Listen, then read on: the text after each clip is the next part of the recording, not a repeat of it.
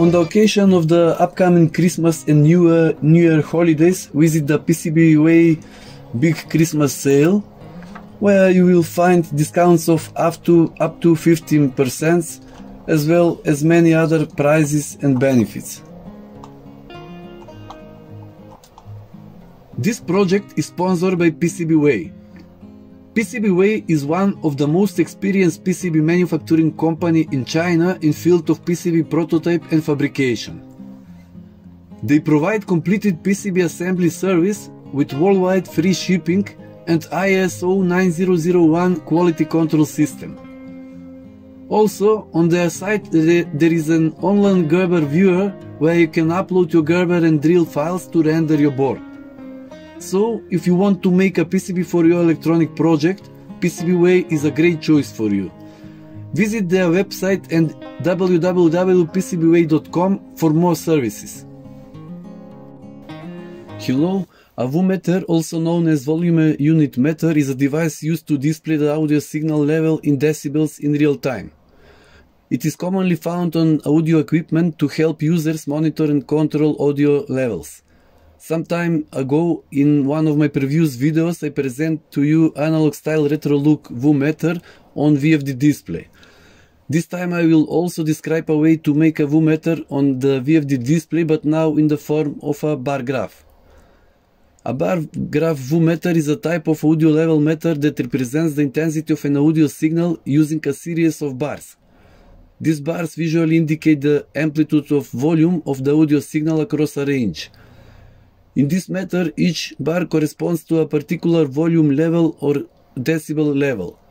In this case, unlike the previous project, the response of the VU-meter in relation to the input signal is momentary. The display is again of the GP1287 type with a resolution of 256 by 50 points, and it can be obtained at a relatively cheap price. The device is extremely simple to build and contains only a few components.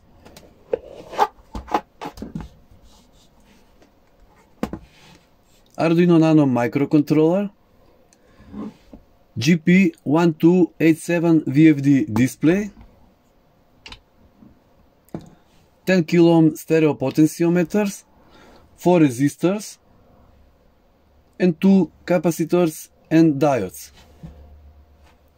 The signal from both audio channels left and right is brought to the analog inputs of the Arduino microcontroller. Before that comes a circuit called envelope follower with a filter. As for the code, I took the idea from a similar OLED VU-meter project, but it used the Adafruit GFX library, which is not compatible with VFD displays. So I created a new code with the U8G2 library, which has support for this type of display. The sensitivity of the VU-meter can be controlled with the potentiometer mounted on the back of the device.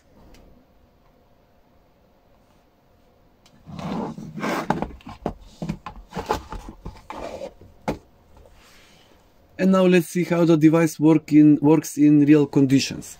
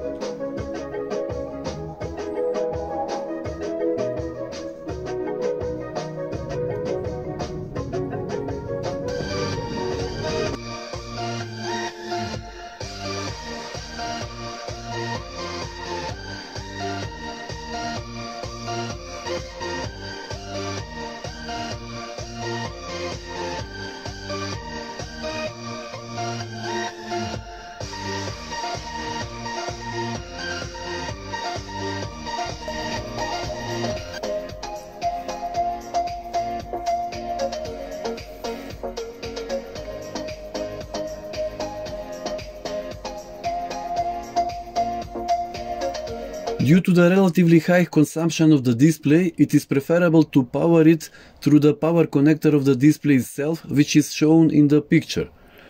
The device is installed in a suitable box made of PVC material with a thickness of 5 mm and covered with a colored self-adhesive wallpaper.